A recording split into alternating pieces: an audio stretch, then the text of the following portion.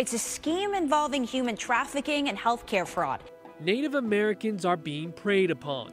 They're going up on the reservation, plucking people off the ground. We've heard from so many people, tribal members, tribal leaders, who have said their family members have gone missing for months. Vanishing from parts of Arizona and several other states. They said they're going to give them a home, quote unquote, but we never see them again. Hidden away in sober living homes, popping up across the valley. Attorney General Mays is calling this a game of whack-a-mole. Billing the state for services rarely provided. In one case, we discovered that Access had been billed for more than 13 hours a day for alcohol rehabilitation services to a 4-year-old. Nearly $1 billion of fraud made off the vulnerable. If your business is legitimate, can you just tell me a little bit more about your business? Now investigators are cracking down, but is it too late? Do you deny the allegations of absolutely offering services without proper clinical oversight or excessive billing? I have no further comments. For nearly a year, I've reported on the sober living scandal's transformation into a full-blown crisis. Desperate people struggling with addiction, picked up off the street and dropped in a home with drugs, alcohol, and no treatment available. This is the sober truth inside Arizona's Medicaid scandal. I'm Fox 10 investigative reporter Justin Lum. Imagine an elaborate scheme targeting vulnerable people, including Native Americans, fighting addictions. They're promised a path to sobriety, but instead they're enticed with alcohol, drugs, and even money, kept locked up in random homes while Arizona's Medicaid system is defrauded, costing you, the taxpayer. The problem is real despite a crackdown, and it's costing people their lives.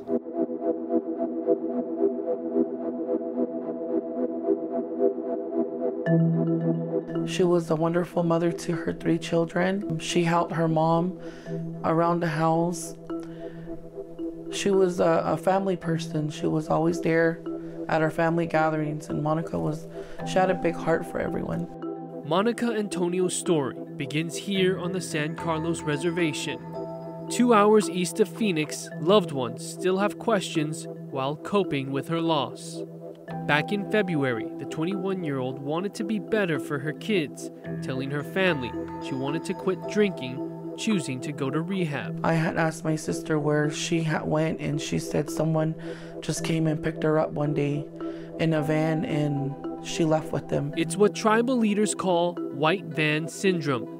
Native Americans picked up swiftly from different reservations, taken to the valley mainly in vans, housed in fake rehab centers. Monica stayed at a sober living home in Phoenix near 91st Avenue and Indian School Road. After some time, she visited family for a weekend, having second thoughts. And she wanted to stay, but that phone call she got changed her mind. She told one of our relatives that she was being threatened, that if she didn't go back with them, that they knew where she lived, and they knew she had children, and she had her mom, her family members that lived there, that were gonna get hurt if she didn't go back.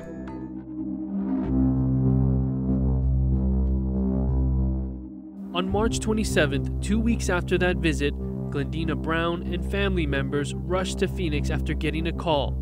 Monica was dead. According to the Phoenix police report, Monica and her roommate had been drinking at the neighborhood park the night before she died. The report says the roommate told police that he left the park hours before finding Monica unresponsive next to her bed later that morning. The rooms had twin-size mattresses on the floor, like 5 or 6 in each room, and there was 3 bedrooms. And they were just all on the floor. There was no dressers, everything was on the floor. Mattresses, blankets, pillows. Glendina went inside and says there was no food in the co-ed home she describes as a flophouse. How did you fathom that she was living like that? I was hurt. I was really hurt.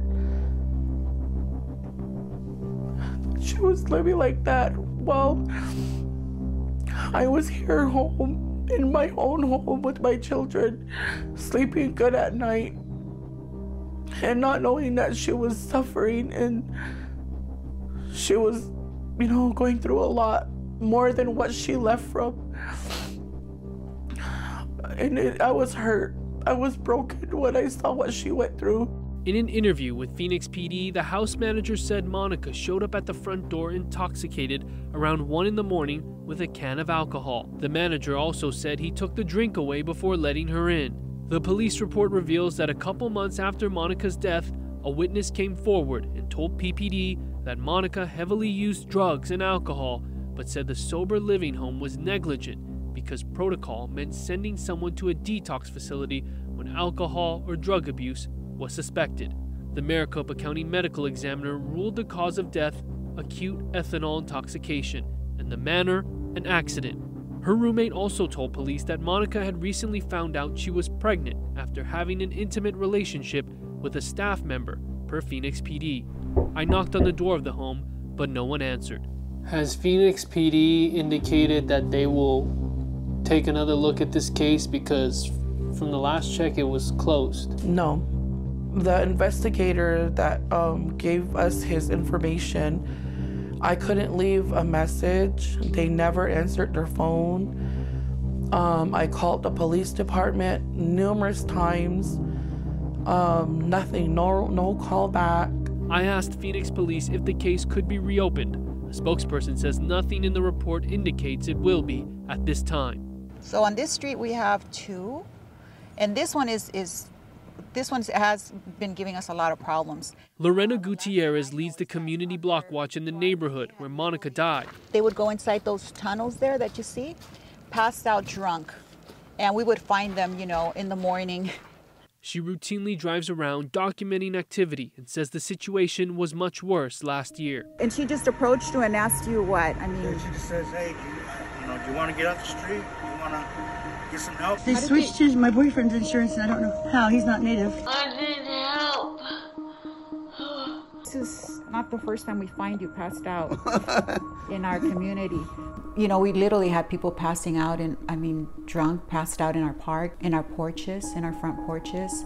We would just see activity that, like I said, was just not normal. There was a common thread between everyone she questioned. They would say, well, what's the first thing? Oh, they would, they asked me for my information, sign me up for access and food stamps. Before Access began major reforms to its Medicaid system, there was a lack of oversight, as fee-for-service providers billed the state increasingly over the last 3 fiscal years on one code alone, from $53.5 million in 2020 to $668 million in 2022. Non-Native Americans could enroll in the American Indian Health Plan just by signing up over the phone. That was until this past June. The previous loophole allowed fraudsters to not only target natives, but all vulnerable people in need of free housing. Providers also billed on behalf of other providers, upping the risk of fraud, but that's now restricted. I've been going through my photos a lot, and I do see her every day. Glendina says she found this blank sign-in sheet at the home labeled Artemis of Arizona. We learned Artemis is a behavioral health provider, and its clinic is licensed by the Department of Health, but as for the house where Monica was found, DHS confirms that property is not licensed for treating patients. I reached Dr. Neelish Patel, who is the co-owner of Artemis. He declined an interview, but told me over the phone that the program is still operating from the same sober living home despite not being paid by Access. Artemis of Arizona was suspended back in May, one of dozens of providers accused of fraudulently billing the state's Medicaid system. We went to the clinic to find a notice saying Artemis is now locked out for not paying rent. The property manager told me these suites have been empty for a while. A crackdown Glendina wishes happened sooner. I was happy that they were finally getting down to the bottom of it, but a big part of me was hurt. I was mad, I was sad, and I wish that something was done sooner. Another face of the sober living crisis. I want to know how people like Monica are recruited.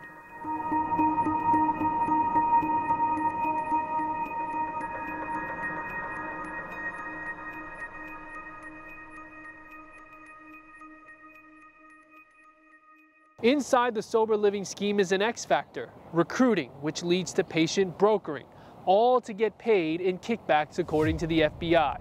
We've exposed the alleged bad actors in behavioral health, but this time I sat down with the former recruiter.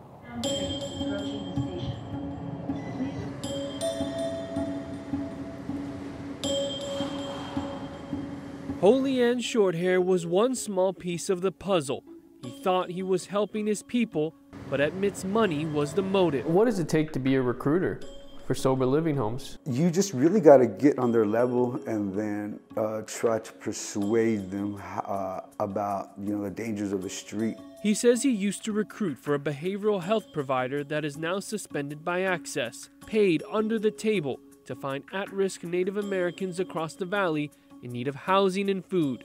19th Avenue, Camelback, and 19th Avenue and Northern, Mesa, Dobson, in that vicinity, Santan Valley, the Chavez Park, the Indian School Park, 47th Avenues, the Avenues, Thomas, all the way up to Indian School, Bethany Home. I mean, they're everywhere.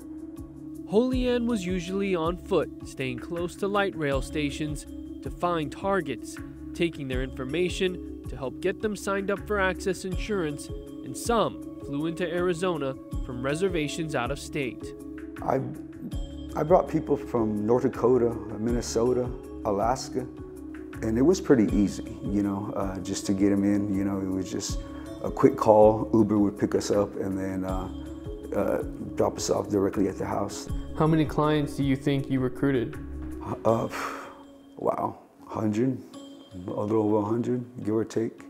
Holy Ann tells me he was paid $100 for every person he recruited to the program, consistently making $1,200 to $1,300 a week. Eventually, when I found out that, how much each individual was worth, I was basically getting peanuts. He's right. Up until May 2023, Access paid out 58% of billed amounts to providers under a code known as H0015. This code is meant for intensive outpatient treatment centers for substance abuse disorders. Today, the rate is set at about $158 for 1 unit of service, and the code can be billed just once a day. Now a less lucrative option, but as Holy Ann tells me, legitimate services never seem to be provided.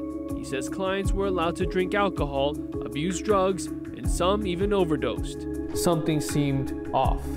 And I started questioning, and that's when, the money was coming in a little more, just to keep my mouth shut. But seeing my people dying from alcohol-related deaths under their care is when I really started questioning. Do you feel guilt or regret? I really do. I feel bad for the loss, of those people who, their loved ones, they lost, their loved ones, and I feel bad because I promised them, hope, I promised them shelter, I promised them a change, and I failed them. Holy Ann is not proud of the part he played, but hopes his story can help others avoid red flags. Being sober is so beautiful. The more you distance yourself from negativity, the more beautiful things happen. And if my people can understand how important life is, and just try getting on this side for a little while. With the state weeding out bad actors and less money for fraudsters to make, what happens to victims of the scam? And where do they end up? In January of 2023, a new Arizona governor and attorney general were sworn in. The state's Medicaid agency also got a new director.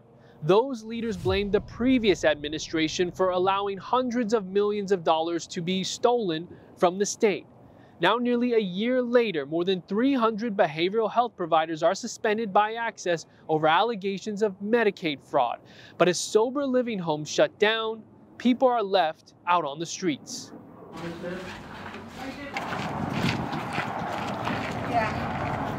Stolen people, stolen benefits, named after the issue plaguing the Native American population.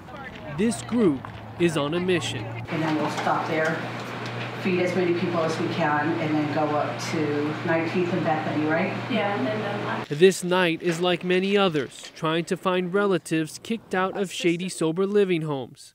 What happens is they just get shuffled around, and lately we just see new people, all new people never talked to before.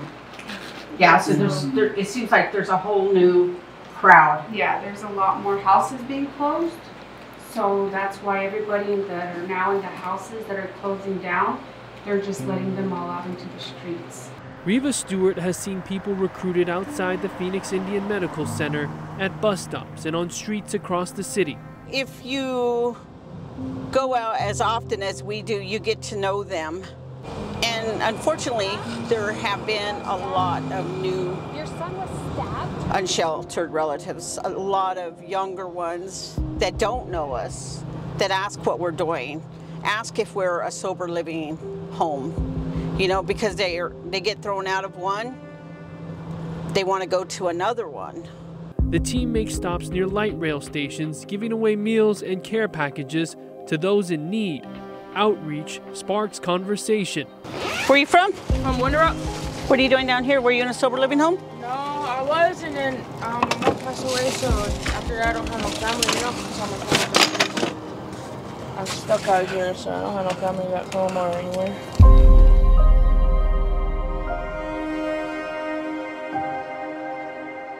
We meet Wesley Nelson.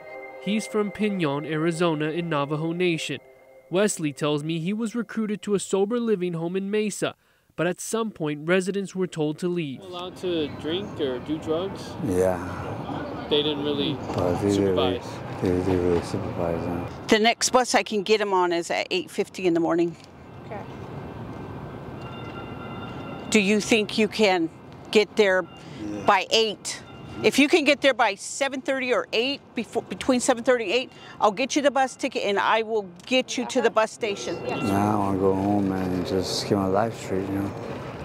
Because I've gone through a lot here, you know. Yeah. Just drinking, smoking, and trying to do right for myself too, you know. What's different compared to last year? The difference is you see a lot more unsheltered relatives, and now they're admitting that they were in a sober living home. How many sober living homes? They don't know. They don't even know the names. They don't know the names. They don't know which clinic they went to or if they were ever in a clinic. It was commonly New Mexico, now Montana, Alaska. Where else? South Dakota, Oklahoma, North Dakota. We have Florida and Nevada.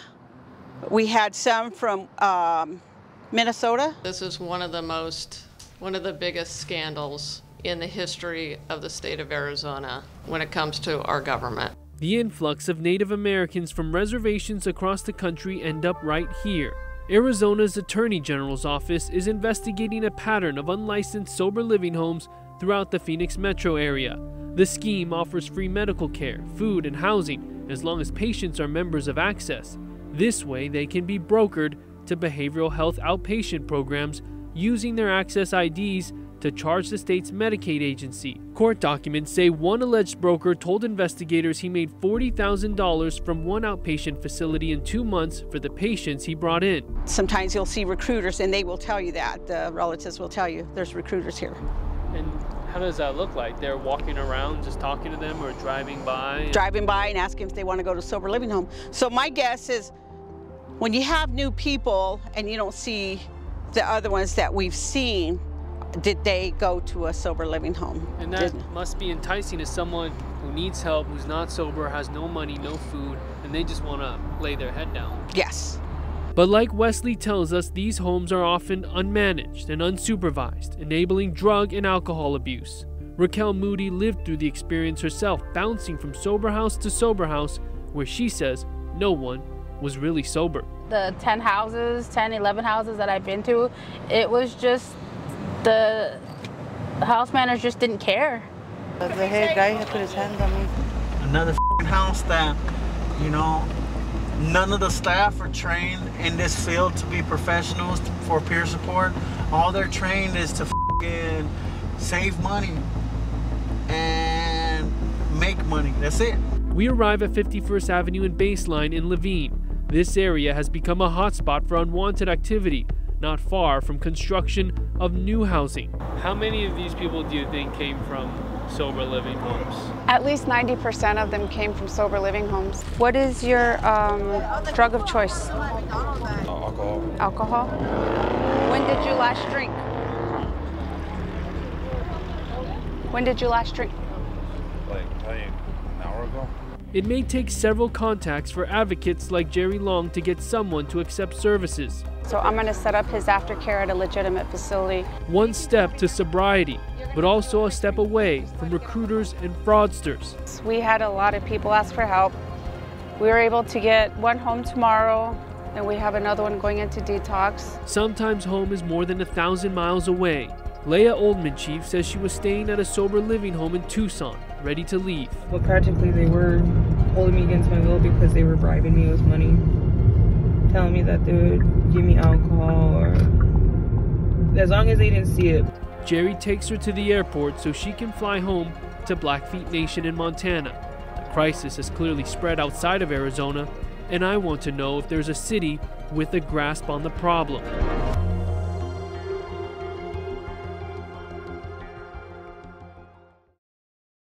While state agencies work to crack down on sober living fraud, many cities in Arizona have been impacted by the scam in the form of unlicensed sober living homes. But as we learned, the city of Surprise tackled the issue before it got out of hand. So this has created a very dangerous situation for me and my family. They operate for 6 months, they get an investigation, they shut down, open up sign up for a different LLC and pop up in another house 3 blocks down. He was so high, he literally couldn't walk from you to me straight. I'm in fear of my life. They're doing profit sharing with treatment centers where they're saying that they're going there, fraudulently documenting that they're receiving substance abuse services. Wow. And then cost sharing for the offsetting for the sober living. A month before Arizona Governor Katie Hobbs announced a statewide crackdown on fake rehab centers and Medicaid fraud, the city of Surprise knew there was a problem. Several residents voiced concerns to officials about unlicensed sober living homes in their neighborhoods. That's when we finally put all the pieces together. When people started showing up at the meetings for our City of Surprise and other people were coming forward with information, that's when we put it together, that's what this house was about.